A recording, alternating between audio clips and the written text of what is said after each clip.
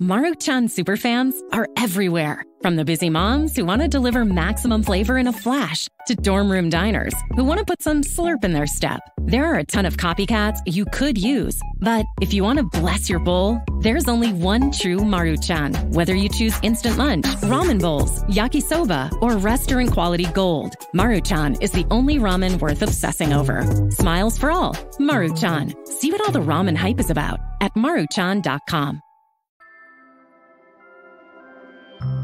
Hello, hello. Welcome back to Peak Northwest, an outdoors and travel podcast by the Oregonian and Oregon Live, dedicated to the adventure and exploration of our beautiful Pacific Northwest. I'm Jamie Hale. And I'm Vicki Connor. Together, we take you to some of the most beautiful and interesting destinations in our region, discussing where to go, what to do, and places to see. And today, we are taking a quick trip back to Bend, not to talk about things to do, but places to stay the night while you are there. Yeah, Vicki, as you and our listeners here know, I've been spending a lot of time in Bend recently, getting up to all kinds of things from waterfall hikes to sled dog rides and bakery tours. You can check out those episodes if you didn't listen to them previously. But today, I wanted to talk about some of the places I've been staying as I've been going to Bend, compiling sort of a list of the best places, my favorite places, I think, to stay around town. I am very excited to hear about this. The few times that I've been to Bend, I'm usually going kind of last minute, and I'm kind of scrambling to find accommodations. And I'm not going to lie, when I am looking up different places, they're usually really expensive and like kind of out of my price range. So I could use some tips. Yeah, Tell us where you've stayed before, Vicki, in Bend. So as I've talked on the podcast before, I am a yoga teacher, and this past summer I went to Bend Yoga Festival, and I really went on a whim, very last minute, and I found an Airbnb, and it was called the Breaking Bad Pad. What a name. It was literally just a trailer set up on like the backyard of people's land. And it was a little bit outside of Bend, like right off the highway, kind of in this fenced off area. And, actually on the inside, it was quite nice. On the outside, it looked a little dilapidated, but the inside was very nice. It even had like a portable air conditioning machine inside. It did not have any running water. It had a jug of water on the inside. It had a very comfortable bed. And then there was an outhouse that you could use. And for, I think, just around $100 for one night, I was good with that. I probably had a very different experience than most who find accommodations in Bend. Yeah. Well, that's, with all respect to our friends at the Breaking Bad Pad, we're talking about a step up from there, I think, today, perhaps even a couple steps up from there. I think whenever I look for somewhere to stay in Bend, you're right, there are a lot of places that can get pretty expensive, especially in the summertime, especially on weekends. The prices really, really fluctuate throughout the seasons. But what I was kind of looking for, and I did a lot of these trips with my partner, Sadie, and we kind of are of like mind. We like a sort of a place that is comfortable, that has like modern rooms, meaning they've like renovated it in the last decade or two, at least.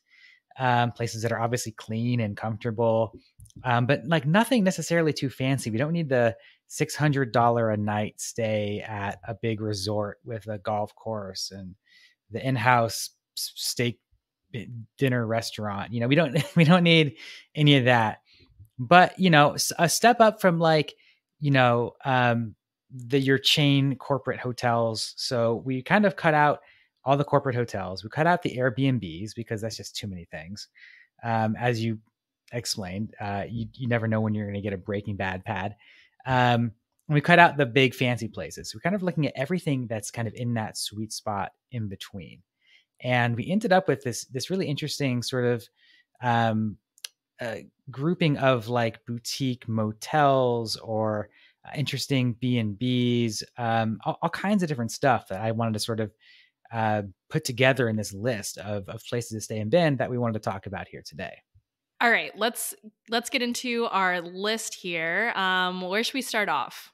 I want to start off at the boutique motels. This is like sort of a unique, or feels like sort of unique way to stay.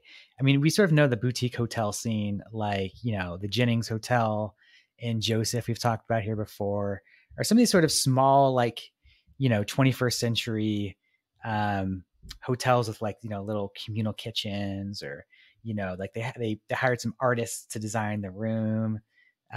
Very cute and very interesting and fun, but like affordable. That's sort of like the boutique hotel trend. But in Bend, we've got these boutique motels. So these are like older motels, your classic like 1950s motor hotel that in the last couple of decades, they have like renovated and modernized into sort of what people want these days. So there's a few that I'll run through kind of quickly here. So the one that I've stayed at, honestly, the most, just because it was most convenient to a lot of what I was doing, and because the price was often right, was the Campfire Hotel.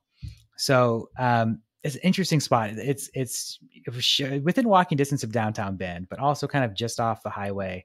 And this is a spot that is like really designed for younger people. When I say younger people, I mean like younger than me, and I'm in my mid 30s. So it's like, it's got sort of like that, like there's a canteen, a bar that's can get pretty lively. They have like regular drag bingo nights and karaoke nights and open mic nights.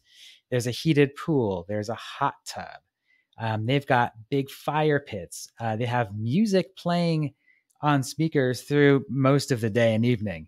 So if you're like wanting peace and quiet, this is not the place for you. But if you're looking for like, to come and hang out in the hot tub with a cocktail and like meet some interesting people, or like hang out with a bunch of your friends after a day of hiking or skiing or something, Campfire Hotel is designed for that. It's designed for that like social minded lodging. But like, what they do is they do it very well. The rooms themselves are like, they're modern, they're good, they're updated. The showers have like good water pressure and the water is hot. I've honestly always enjoyed my stay there. That sounds like such a fun time, and also like a really great place maybe to go if you're traveling solo because of that community aspect, and be able to socialize, make new friends if you're interested in doing that. Where about in Bend is the Campfire? It is pretty much right in the thick of things. I mean, Bend is small enough that like most things are near most things, if that makes sense. So, I mean, it's basically just due east of downtown Bend. So if you're, it's just on the other side of US 97. So, if you're coming from downtown, you cross the freeway, you cross the highway, you basically get to Campfire Hotel in a couple of blocks. So it's really just right there. And when you say it's pretty affordable, what types of prices are we expecting here? Yeah. So because the prices fluctuate so much, like we talked about, when I made this guide, I just looked at everything for the first weekend in June. As sort of like that's when prices kind of start to go up for the summer. And it seemed like just a pretty decent comparison point for most places. So when we talk about prices today, just know that we're talking about sort of that first weekend in June. And at the Campfire Hotel, that was about $286 per night. So that's a reasonable price for Bend. It's kind of, I know for some people that's a lot, especially, for like a motel. But that's kind of what we're talking about here. Got it. Really cool. Did you make any friends the last time you stayed there, Jamie? No, I do feel, I feel like I just like personally, it's a little younger of a vibe that I typically like. It's not to say that they were all like young people. There are people of all ages there. But it's, I found myself just wanting to like soak in the hot tub. Like we went and Sadie and I, like, we like to soak in the hot tub and do a crossword puzzle. That's like, there you go, our way to sort of unwind, after a day, and then go out to eat and go to bed. It's sort of our vibe. But there were lots of people there being social and making friends. We just didn't happen to do it in our most recent trips. I feel like with a name like Campfire, they need to have an amenity where you get like a s'mores kit upon your arrival. They do. Oh, you can buy good. one. You can buy one, but like Okay. that is an amenity they offer. And last time I saw some people, it was a little chilly. You know, it was in October, and people were out there roasting s'mores in front of that big, communal fire. I love that. Another bonus, looking on this map of the proximity of Campfire to Cafe Deschutes, which was on your bakery roundup and a place where I visited one of my times in Bend. That's a big bonus for me personally because I loved Cafe Deschutes. Oh yeah, big time. And everything is so easy to walk to from pretty much everywhere we're going to talk about today. There's lots of good stuff within walking distance or short driving distance or biking distance or however you're getting around Bend. So definitely all very convenient. I just remember, Jamie, that I actually have in fact stayed at another boutique hotel, and I stayed there for such a short period of time. I forgot that I stayed there. But moving on into this list, last time I was in Bend was climbing South Sister, and I stayed the night, or rather just a few hours of sleep at the Lodge Hotel in Bend. Yeah, the next one, the Lodge Hotel, which is spelled Loge, but pronounced Lodge, just so you know. Yes. Yeah, it's again another one of these renovated motels, designed specifically for outdoors folks. So you got ski racks, bike racks inside the rooms. You've got mountain bike trails right there, and such easy access to Three Sisters Wilderness, Mount Bachelor. It's kind of on that side of town. And really it's designed for folks doing what you talked about doing, of getting out there and being able just to roll out of the parking lot and go straight into the wilderness. So Vicky, what did you think about Lodge Bend? I really liked it. I had stayed at Lodge Leavenworth the first time at this brand. And I think that one was a little bit more like newly renovated, but what I saw of Lodge Bend was great, even though, I got there kind of late with my friend. And so it was already dark. Most of everything was closed. It definitely, just because of our timing, did not have a communal feel to it because it was kind of empty. It was also like midweek, but I could definitely see it being a place where people are hanging out. There's like a fire pit. I think there was a food truck set up. So although I didn't get to experience it firsthand, those types of amenities were definitely there and looked really nice. They also have a pool and a hot tub there. And another thing that I'm always looking for in these days is whether or not a place is dog friendly. And they are extremely dog friendly to the point where if you make your reservation and you say that you have a dog, they'll like add in a dog bed or water bowls for you. And so I really love that aspect about it. Wow. Stella living it up at Lodge. I love that. Oh, yeah.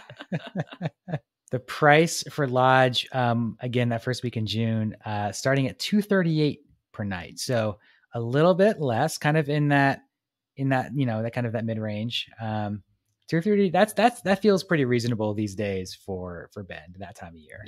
Yeah. And I think I stayed at like a typical like 2-queen setup, and so just splitting it between my friend and I, which was nice. And then they do have a hammock in each room too, so someone really wants to sleep in a hammock, they can do that. When I stayed there, I tried to get up into that hammock, and I was like standing on a chair trying to get into the thing. And I was like, I'm going to hurt myself. This is crazy. I love the idea, but it felt more like decor than actual, like a useful means of sleeping to me. This is true. It is a little difficult to get up in there and come out. Okay. So the other boutique motel on my list is a place called Wall Street Suites. Nothing to do with Wall Street, the financial. This is just a street in Bend is called Wall Street. Okay. And this is where it's located. So this is a little bit different. So they took a motel and they updated all the rooms to make them into suites. So aside from having your bedroom, you also have a living room and like a full kitchen. That full kitchen to me is what makes Wall Street Suites stand out, because not everyone is going to want to go to Bend and eat out every night. Not everyone can or wants to do that. So if you want to be able to cook for yourself, this is a great spot to do it. So full kitchen, again, a living room that's kind of separate from the bedroom. And for me, the real cherry on the top of this place is they have really beautiful showers, skylight showers with like reclaimed wood walls and stuff. I took a shower in there like the one night I stayed there at like the golden hour, and it was beautiful. It was like a transcendent experience. I loved it.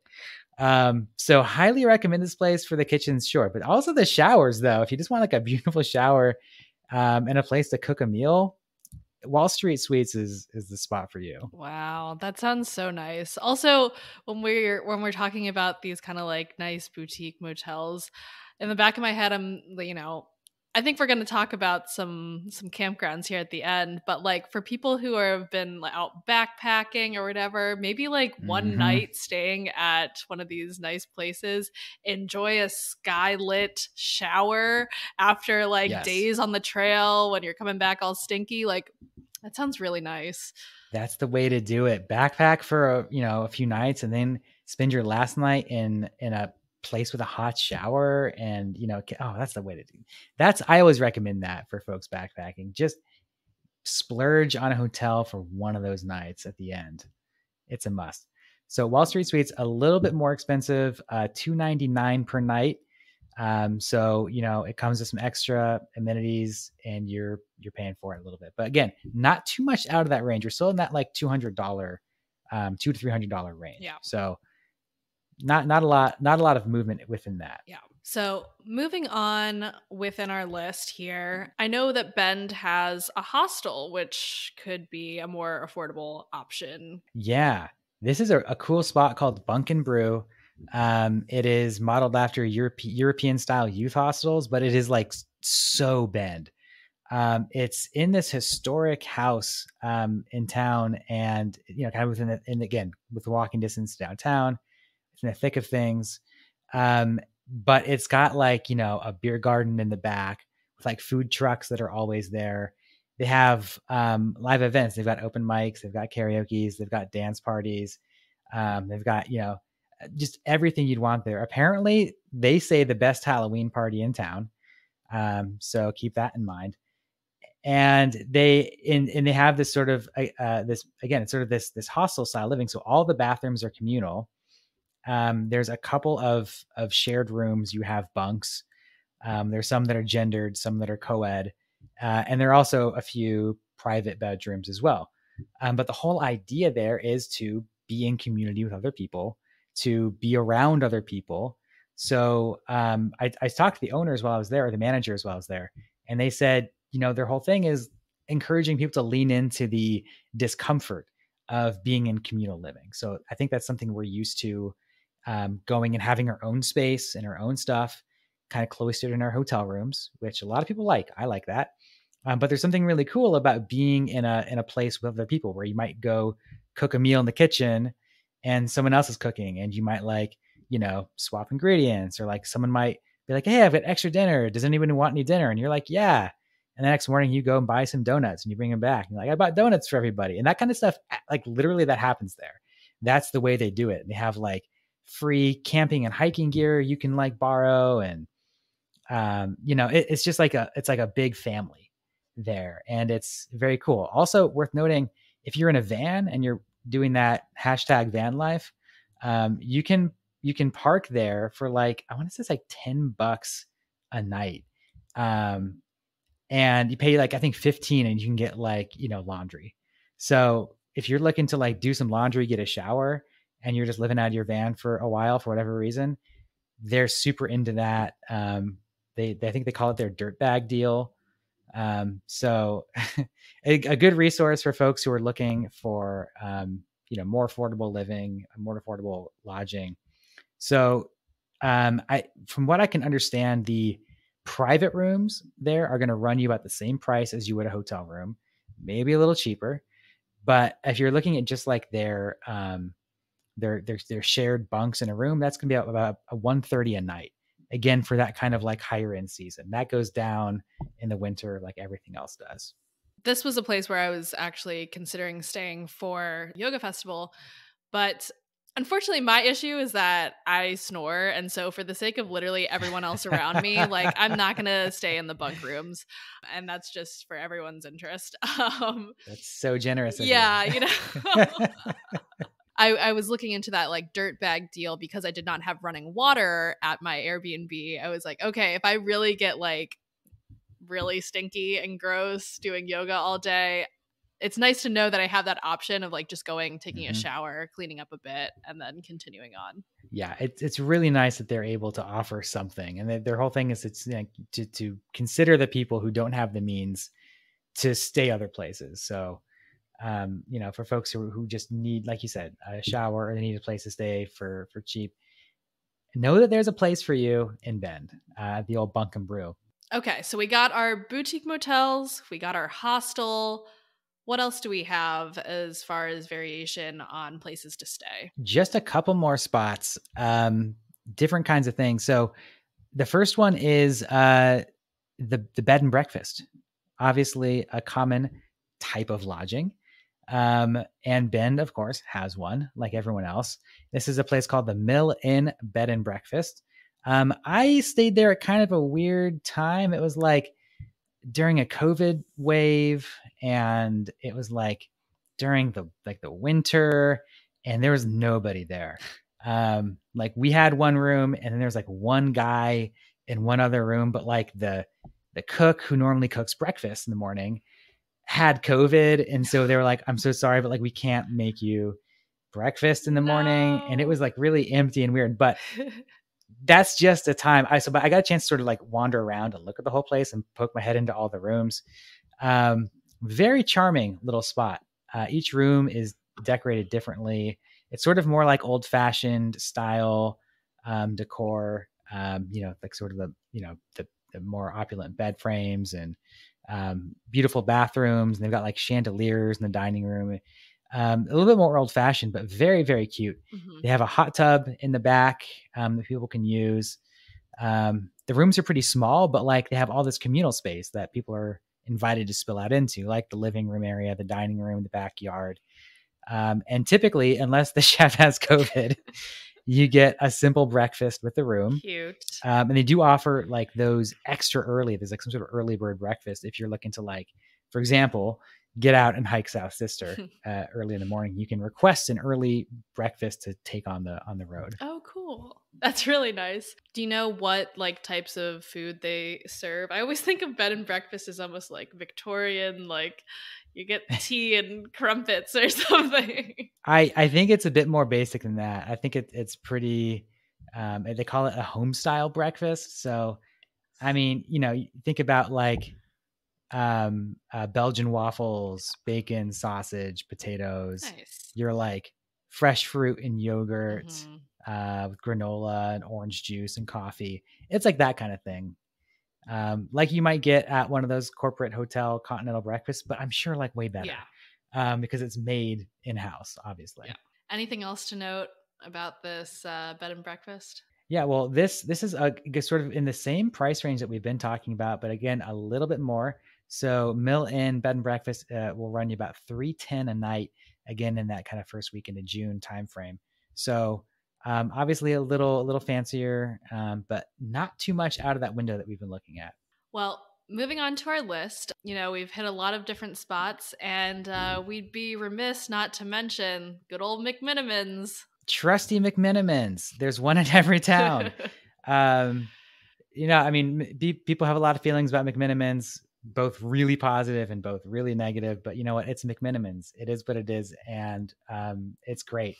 So the McMenamins that is in Bend is the Old St. Francis School, which is an old Catholic school that has been transitioned into a hotel, as well as a place where there are a bunch of beer bars and restaurants. There's like, of course, a hidden beer bar and like a broom closet. It's very McMenamins experience.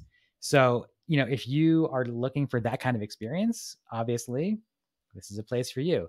Or if you're just looking for sort of like a place to stay where there's going to be food on site, there's going to be drink on site. They also, I think the best thing about this is the saltwater soaking pool. That is like it looks like the prefect's room out of Harry Potter, the prefect's bathroom. Yeah. You know what I mean? It's like opulent and grand, and there's like murals in it's like incredible. It's really, really cool. So you can do that. Like, you can just go soak if you don't want to stay there. You can just go check it out. But the nice thing is, if you stay there, you can go in like the guest only hours. And I did that and had the whole place myself. Wow. Just like soaked in the silence. And oh God, it was so nice. So in McMenamins, they're bringing a lot of amenities to the table here. Not only the places to drink, but like, again, the restaurant, which if you've ever been to McMenamins, you know exactly what's in the menu. So they've got that. They really make it a place where you can sort of like spend your time there. Yeah. You don't have to like worry about going out to find somewhere to eat or drink or whatever. So if you're, going backpacking all day and your legs are tired, you just want to like roll out of your room into a broom closet beer bar. This is a spot for you. That's so specific, but this is a place for you. The pricing on Old St. Francis School, about $250 per night. So again, sort of on that lower end of things, but a really, really cool and interesting space, as most McMenamins properties are. Yeah, I've been wanting to check out that saltwater pool. It looks so beautiful. So this used to be a school, or this used to be a church? Okay. Yeah. Or both? It's a Catholic school, so certainly it had a church in it.